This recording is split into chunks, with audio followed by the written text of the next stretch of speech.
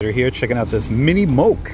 You know, it's funny, I know about this British company, whatever. They used to make cars, but now, I don't know, I guess somebody took them over and now it's electric. Pretty cool, I guess.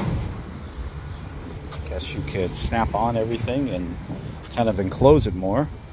Drive, neutral, reverse, that's it. And got a little radio. I guess this guy's just all electric underneath. Probably weighs a lot, too.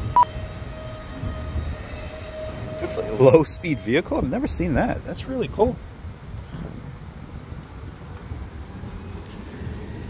Guess you can drive this on the street. I don't know. I was thinking it's more or less for, you know, like the beach area or something like that. And I guess, I don't know. I know I've seen videos on these things. I just never really paid attention. I wonder what's in here. Does it, looks like that's the engine in there.